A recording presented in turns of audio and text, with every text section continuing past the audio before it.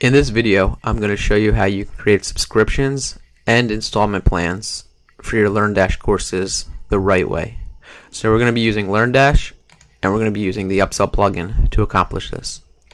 Here I am inside of a WordPress dashboard. I have LearnDash installed, and I have the Upsell plugin installed.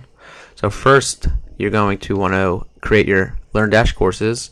So as you can see here, I have a bunch of courses created. And then what you're going to want to do is come into Upsell plugin, products, and you're going to want to start creating your products.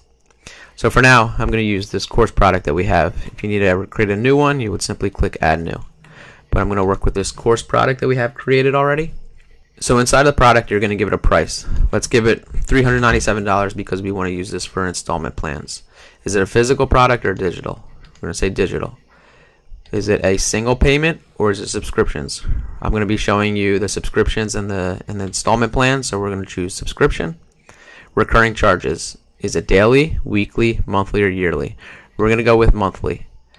Recurring charge limit. Should the customer be charged X amount of times, or should it be unchecked and they should be charged an infinite amount of times until they cancel the subscription?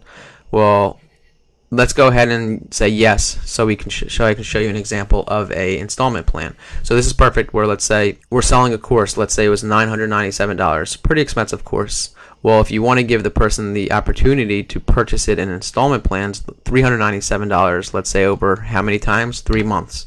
3 times they will build $397, and we have them being billed at a monthly recurring cycle. So this is perfect because this is how we can offer an installment plan. If you simply wanted to just have an infinite subscription until they cancel, you would then uncheck this and they would be charged an infinite amount of time every month for $397. But again, we're using this as an installment plan example, so we only want to build them 3 times and then we will no longer charge them. Let's go ahead and hit update. Now there's a bunch of other options here. There's you can offer an order bump, your checkout settings. You have the opportunity to customize as much as you want, hide different fields if you don't want their address, city, zip code, country, all that stuff. If you don't need any of that, if you need to have terms of service, yes or no, we're going to hide it for now, so let's say yes. Everything here is customizable. There's integrations, a bunch of stuff, but you can dive into that with the Upsell plugin if you ever wanted to. So let's go ahead and just update this. And what you do is you're going to grab this URL options. You're going to grab this purchase URL. You simply copy this URL and you're going to paste it into your sales page, or if you're going to use the LearnDash grid, you can go into your courses. Let's say this is for the main course. You're going to edit that.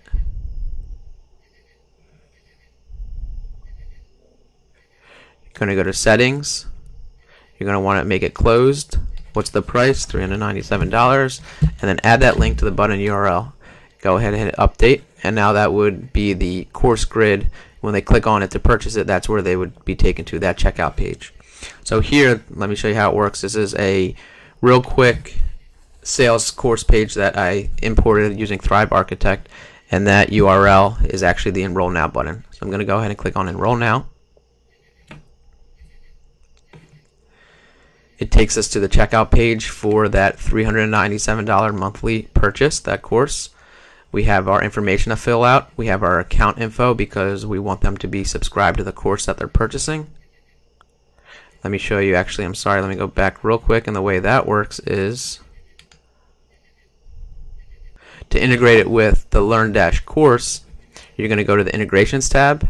You're going to check off Enable LearnDash and choose which course or courses they would be added to. So they're going to be added to the main course when they purchase the product. If you wanted multiple courses, you could select the multiple courses. But for now, I'm just going to have them added to the main course. Let's hit update. I'm going to go back to my checkout page. Let me fill this in.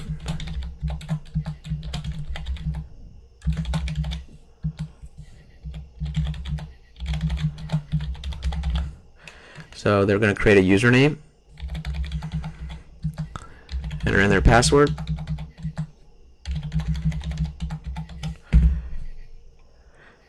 Their payment info. They can pay with a credit card, which is using Stripe, or they can choose to pay with PayPal if they wanted to. We're going to use their credit card, and then as you can see down here, you can also enable an order bump when they're purchasing the course. Let me throw in the demo card real quick. Do we want to purchase the order bump? For now, we're not going to, so we're not going to check this off. I'm going to hit submit payment. So the cool thing about the upsell plugin as well is not only is it going to give you the ability to sell your courses as subscriptions and as installments, but it also allows you to take your customer, your student, through a sales funnel process. So we're going to now show them a special offer, an upsell. Do they want to purchase this upsell for $199? Yes or no? We're going to skip this, so we're going to say no thanks. But because we're offering a sales funnel, we can take them to a downsell as well if you'd like. They can purchase this course for $49. Yes or no? Okay, I'm going to purchase this. Click yes. Since we're using Stripe, it's a one-click upsell.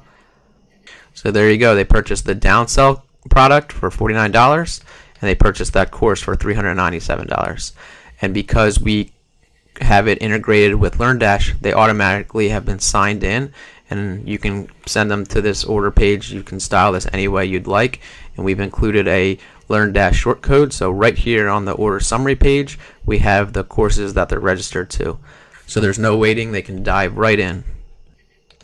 So now let me show you why this is the right way that you should be approaching LearnDash subscriptions and courses, because to my knowledge, this is the only plugin that integrates directly with LearnDash, where if the person decides to cancel their payment or their payment fails, they're going to be automatically removed from the LearnDash course.